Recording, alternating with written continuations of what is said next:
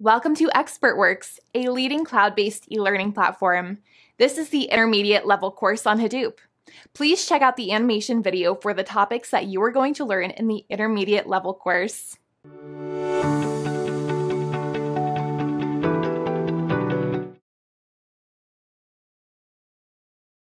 This is an intermediate level course on Big Data Hadoop. The course will start with the objectives and the usage of non-relational store with Hadoop. Under this concept, you will learn how to use HBase with Pig to import data at scale. You will also get an overview of Cassandra. The next concept will be querying data interactively. Under this concept, you will get an overview of Drill and Phoenix. You will also learn how to set up Drill and some other important tools. After this, you will learn Advanced MapReduce. Under this topic, you will be taught the objectives, Combiner, Partitioner, Yarn Architecture, Node Manager, and Resource Manager.